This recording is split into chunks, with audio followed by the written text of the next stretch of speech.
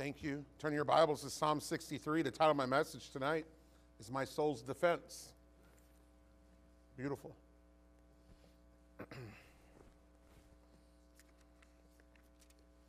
We've been preaching 3 sermons here through Psalm 63. We're going to be looking at verses 7 through 11 as we conclude. But let's read that whole psalm again together one last time. Psalm of David in the wilderness as he was fleeing from Absalom. He's a king. And he's been removed from the throne by the betrayal of his own son. And he finds himself traveling or hiding in the wilderness. And this is the song of his soul, crying out to God, asking God to help him. Psalm 63, the Bible says this, O God, Thou art my God. Early will I seek thee. My soul thirsteth for thee. My flesh longeth for thee in a dry and thirsty land where no water is. To see thy power and thy glory as I have seen thee in the sanctuary. Because thy loving kindness is better than life. My lips shall praise thee. Thus will I bless thee while I live. I will lift up my hands in thy name. My soul shall be satisfied as with marrow and fatness, and my mouth shall praise thee with joyful lips. When I remember thee upon my bed and meditate on thee in the night watches, because thou hast been my help, therefore in the shadow of thy wings will I rejoice. My soul followeth hard after thee. Thy right hand upholdeth me. But those that seek my soul to destroy it shall go into the lower parts of the earth. They shall fall by the sword, and they shall be a portion for foxes. But the king shall rejoice in God. Everyone that sweareth by him shall glory, but the mouth of them that speak lies shall be stopped. My soul's defense. Let's pray together. Heavenly Father, we need a defender. Lord, we need someone that looks after us, that protects us. Lord, you've called us on a path and on a journey, Lord, that makes heaven our home, and this world is not our home. Lord, as we preached about this morning, that makes us outliers or nonconformists to the world system. And Lord, because we are on our own, we have you only, we need you as our defender. And so, Lord, I pray tonight that we would rest assured that we would have confidence and peace about the defense that you provide for your own. Lord, we love you, and we ask these things in Jesus' name. Amen. Notice where we left off last week, verse 6, when I remember thee upon my bed and meditate on thee in the night watches. We had left our last sermon about our soul's desire, talking about how David went to bed at night with a clear conscience before God, that he was able to not have the anxieties of the world, but rather have his thoughts on the things of God and who God is and what God was able to do in his life and what God had promised him. And so David was not an anxious man, but he was a man that was worshiping God and had the peace of God. And notice how verse 7 says, because thou hast been. See, it was in the meditating on the night watches that God was able to remind David of his faithful character, of his long suffering. It was in the stillness of the night watch. It was in the quietness of his bed. It was in those moments that David was able to hear the still small voice of God in the quietness of sleep. And sometimes, unfortunately, the only time that we're ever quiet is when we go to bed. You got to be quiet for a little while and just hear God. And it's in that moment of quietness that David is reminded by God's Spirit of what God has done. And look what the Bible says there in verse 7. Because thou hast been my help. David needed help. Do you ever need help? Do you ever need help? I think I need help every week.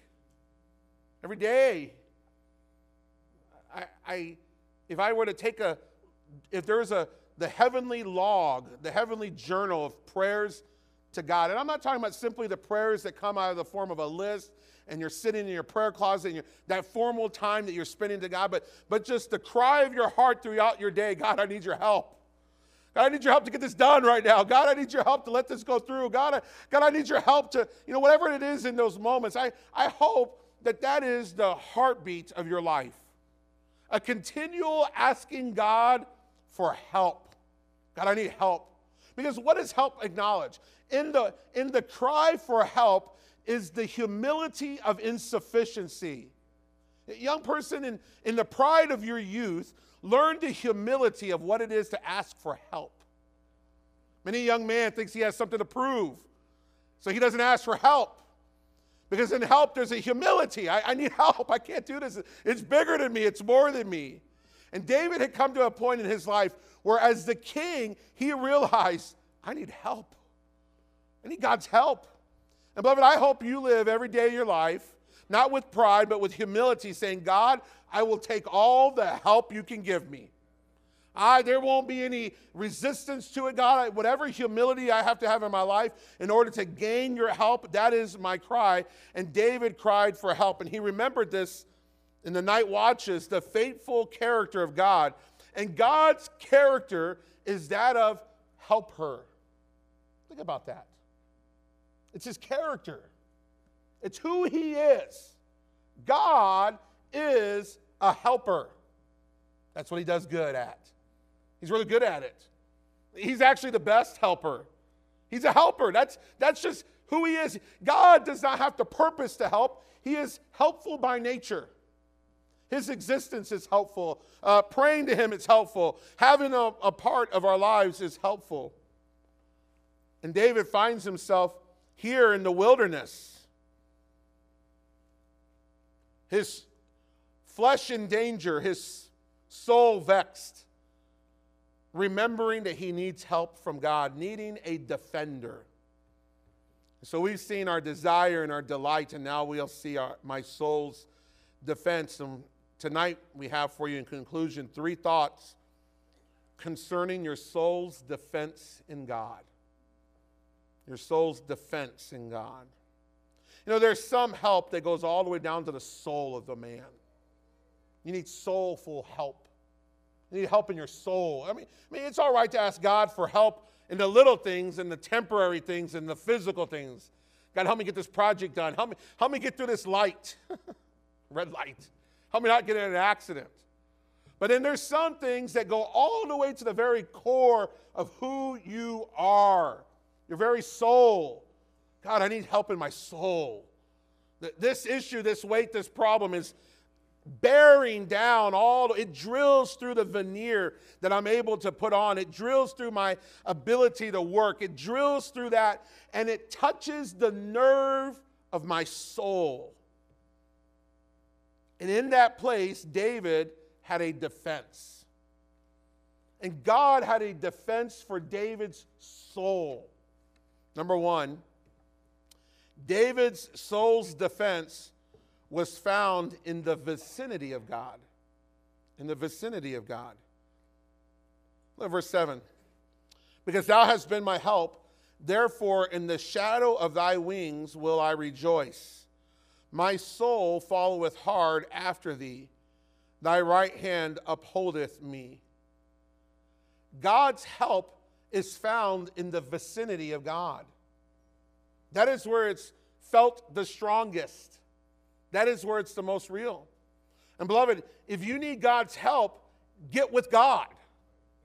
Get with God. It's the lie of the devil that might tell an individual, well, you haven't been running with God. You haven't been walking with God. You haven't been doing anything with God. And now all of a sudden that you need help, you're going to go back to God. Well, hey, you know what? Don't listen to the devil's lie. Get back with God. Get back in the vicinity of God, because the devil knows that when you are underneath, as the Bible says here, the shadow of his wings, he can't harm you because God's got you. You see, David's soul's defense was found in the vicinity of God, in the proximity of God, in nearness to God. Beloved, get near God. Notice here the security in the shadow of his wings.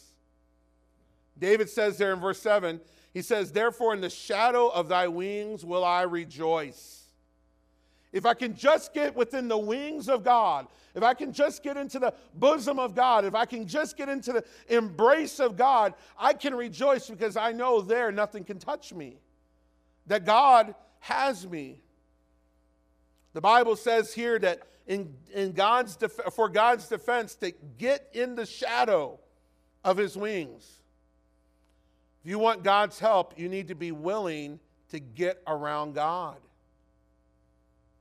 See, God's invitation is open. And God's willingness and desire to help is rich. All it requires of you is your willingness to get in proximity to God.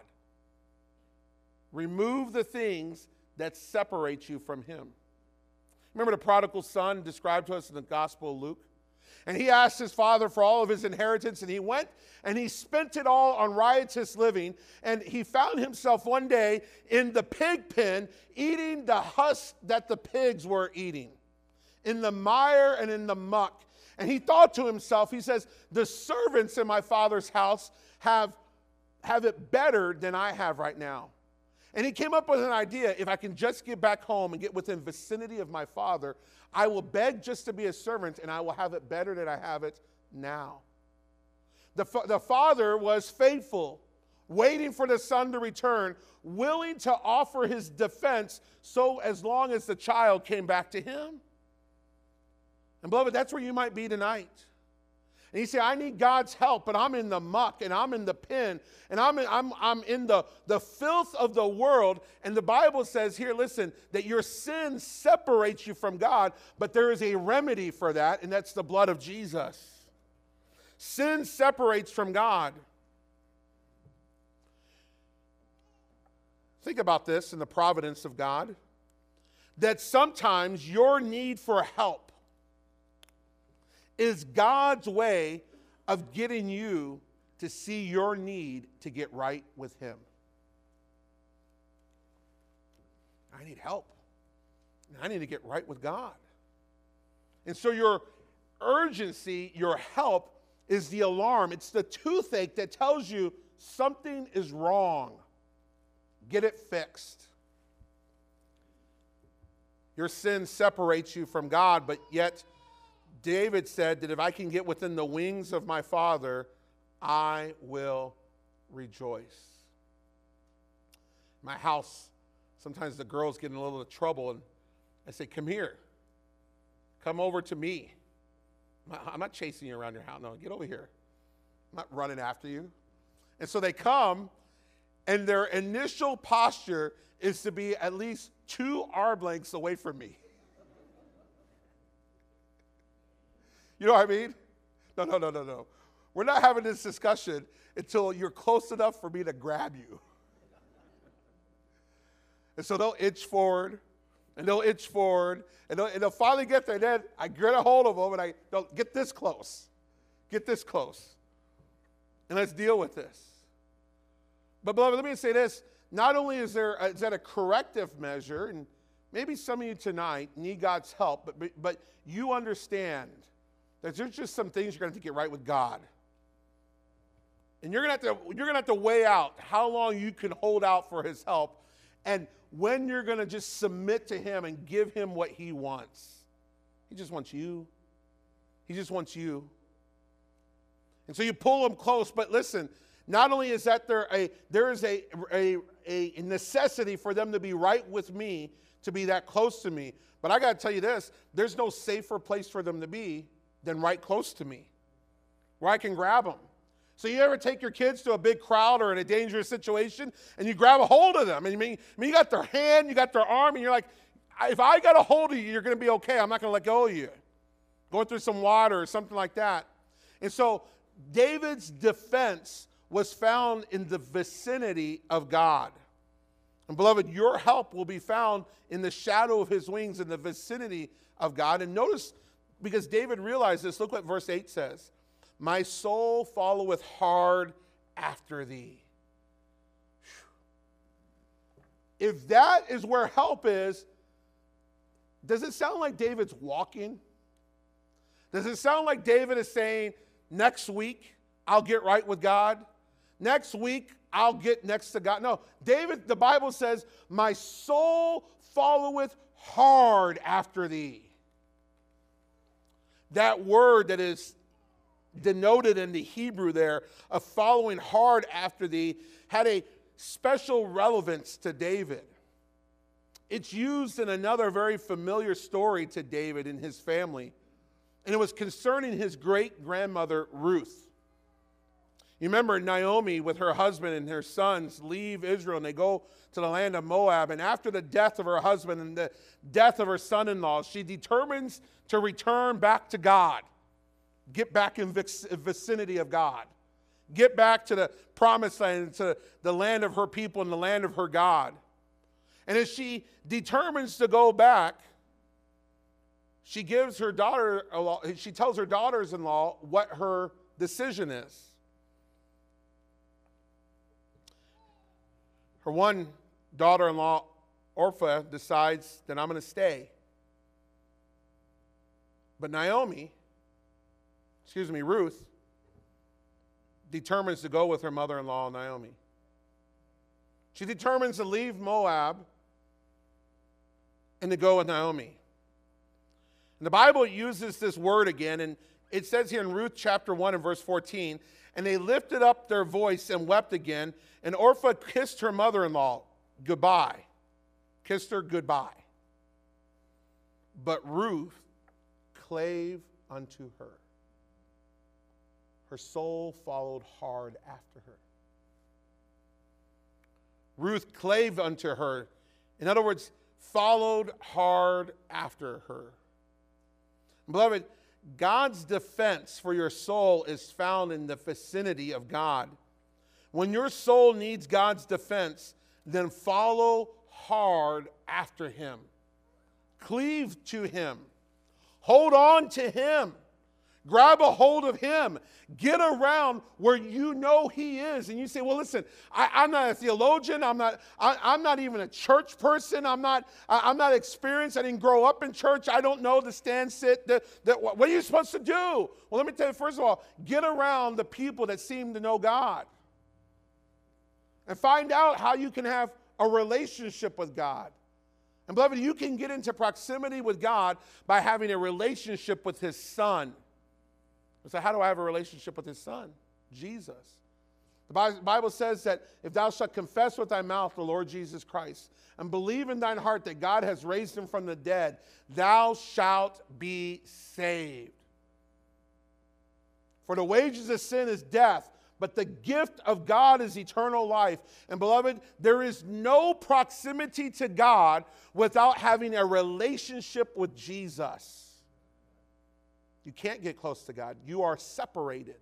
Your sin separates you from God. But when a person trusts Christ as their Savior, confessing to God what God already knows about them, and places their trust and salvation in Jesus alone, that person is given entrance, proximity, vicinity, and is able to get close to God. And for the person that knows Jesus as Savior, their soul's defense is to follow hard after God. Maybe you find yourself in difficult circumstances this evening. My advice to you is follow hard after God. Follow hard after God. Maybe there's a struggle you need help with. Follow hard after God. Don't waste any time. Have a little urgency. Get up and down the corridor with a little emphasis in your step, a little sprint in your gait, in your stride. Have some urgency about yourself and follow hard after God. Not only was David's soul's defense found in the vicinity of God, but secondly, David's soul's defense was found in the victory of God. Look what the Bible says in verses 9 and 10. But those that seek my soul to destroy it shall go into the lower parts of the earth, and they shall fall by the sword. They shall be a portion for foxes. Look at these things real quick. Three things real quick. David sees his foes doomed. Doomed. But those that seek my soul to destroy it shall go into the lower parts of the earth. See, now he realizes God's his helper. And God's his defender. And that he will have victory in God. And so David sees his foes as doomed by God. The commentator John Phillips says it this way: it is a dangerous thing to oppose the Lord's anointed. So David begins to have a realization and remembrance of who he is and what God had done in his life. David sees his foes as doomed by God. David sees his foes defeated by God. They shall fall by the sword, the Bible says in verse 10, the very first part. They are a defeated foe. They are a deemed foe. In the last part of verse 10, they shall be a portion for foxes. David sees his foes devoured by God. Doomed, defeated, and devoured. And beloved, your true spiritual enemies that have cause against you, know this, that your adversary is a doomed, defeated, and soon-to-be devoured foe. There is victory in Jesus. There is victory in Jesus. And so you are on the winning side if you are in vicinity with God. Now listen, if you're being a free agent and you're going and doing your own thing and there's things, calamities coming your way, well, get underneath the wings of God. Follow hard after God. But when you are in the vicinity of God, understand this: God never loses. Isn't that great? He never loses. He can't lose. It's not even close. If it ever appears close, it's because God is toying with his foes. Man, it looks like maybe the devil's getting the upper hand in this. No, don't worry about it. He's not.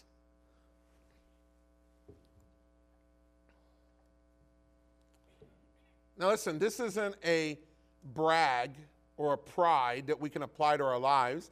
And do not think, without introspection and illumination from God's word and the filling of God's Spirit and a clear conscience before him, that God has endorsed all your foolishness. Don't be claiming God's victories in things that you're not sure that God wants you to be victorious over. And don't be identifying enemies that the Bible hasn't first identified as enemies in your life. Just because they're coming against you does not mean that they might be an enemy. You might be the enemy.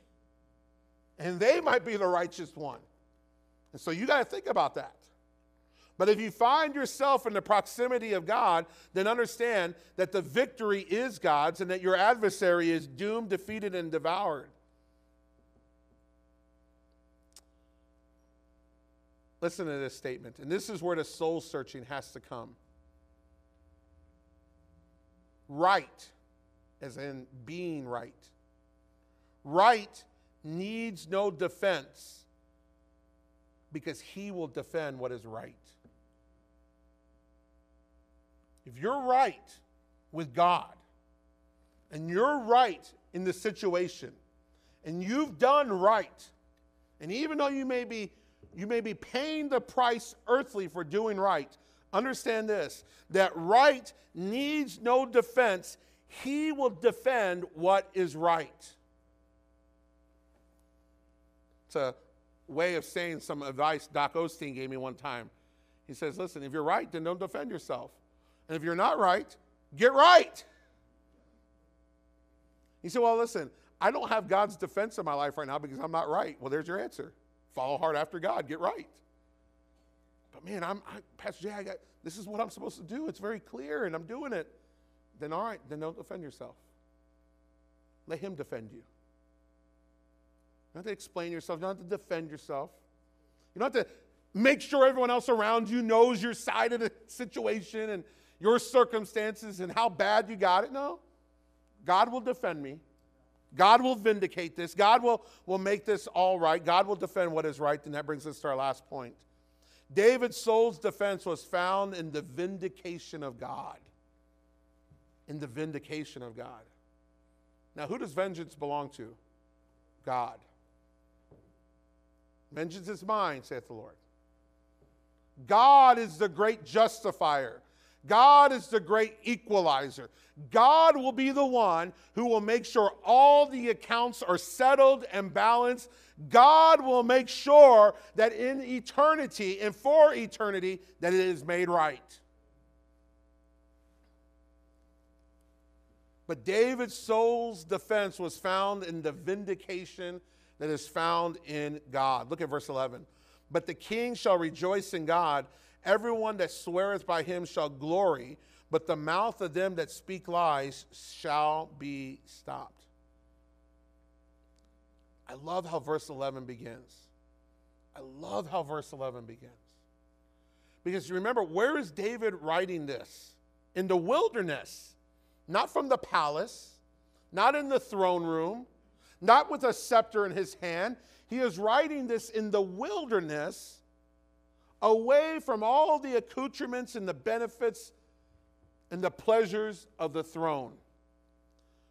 But David, by the end of the time he gets to the end of this psalm, he has come back to the place of realizing who he is. But the king, David's talking about himself. But the king, because remember, King David, he's the king. But the king shall rejoice in God. Listen to this statement. David was king not because he earned it, usurped it, or inherited it. That's not why David was king. He didn't earn it. He didn't fight for it. And he didn't come from royalty in the family. He wasn't next in line to be king. He was king because God said it. That is why he was king. And so his identity, notice this, now what he's saying here, in the hardest of circumstances, David reclaims his identity that God gave him. The identity that God said, this is who you are. You are the king of Israel. Catch this. His identity was wrapped not in his circumstances, but in his calling. So while not in the palace, he was king. Even though he was sitting on a throne, he was the king. Why? Because God said it. And that God would vindicate his word. What does this mean? How can this mean? What does this mean practically for you and I? If you are being what God has called you to be, then rest assured he will vindicate his own. Preached to the teens in chapel this week, not about doing right, but about being right. And when you're being right, you will do right. And beloved, if you would be what God has told you you are, be what you are, be what God has said you are, be that God will vindicate the calling that he has given you in your life. You say, well, what has God called me to be? Well, he's first of all invited you to be his child, to be joint heirs with Jesus. Be that. If you're saved, be his child. If you're a male, be a man. If you're a woman, be a woman. That's his calling in your life. If you're married, be a husband. If you're married, be a wife. If you have children, be a mom and dad. If you have a parents, what you do, be a good child. Do you see what I'm saying? Listen, in all our problems and in all the things going on in our lives, if we would simply spend 90% of our energy focused on the things that we are supposed to be, you wouldn't have time to get into all the trouble that we seem to find ourselves in. Just do what you're supposed to do. Be what you're supposed to be. And if you are doing that, you say, you know what? I have found myself in this need of defense from God because I was being a man, I was being a husband, I was being a father, I was being responsible. Then know this, that God will vindicate your calling. See, David was being king. Why? Because God told him he was king. And God vindicated his calling. And so, beloved, busy yourself being what God has called you to be, and God will vindicate that. Let me give you an example here. John the Baptist did what he was. Did you come out to see a reed shaking in the wind?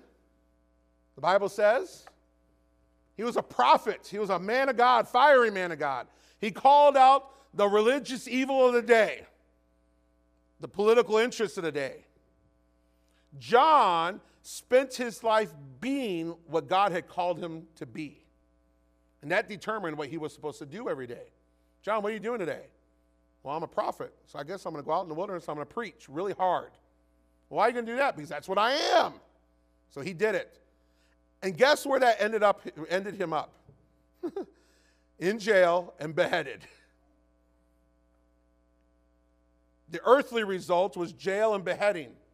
But the eternal result was Jesus saying that there was not another one born of woman greater than John.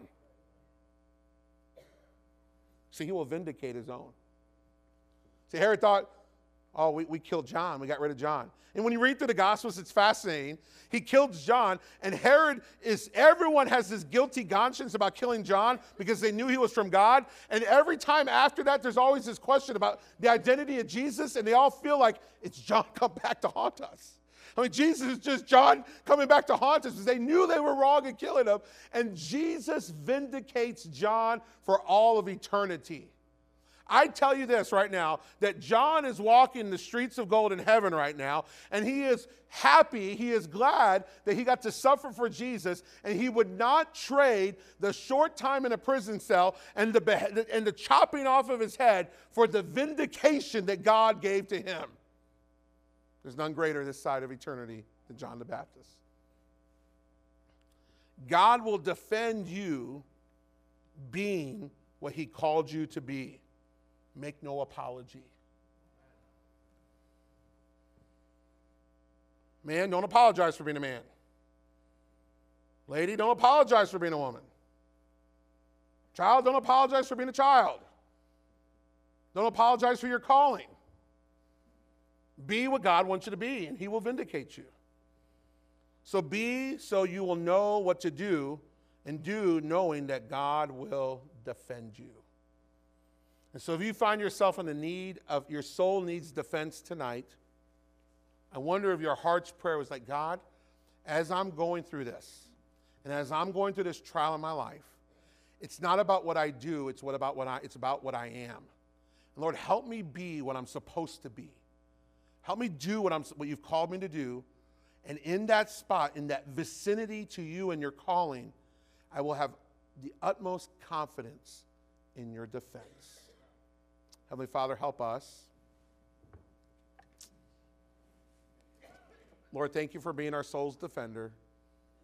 Lord, encourage and equip us this evening. With every head bowed and eyes closed, maybe there's some here tonight and say, you know, Pastor Jay, there's a situation in my life that message hits home with. Maybe major, maybe minor. But I need God's help, and what I need to do is get in the vicinity of God and just fulfill my calling and let God do his vindictive, or let God do his work in my life. If that's you this morning, would you just signify that with an upraised hand? So Pastor Jay, there's an area in my life that I need God's help in. Amen. I see your hands. I need God's help, and I need him to be my defender. Amen. And for defense, I just need to get with God. Would you pray for me? Anyone else? Amen. All over the auditorium. Heavenly Father, be with those here that are responding to what they've heard. Lord, we ask these things in Jesus' name. Amen. Let's stand together and turn to hymn number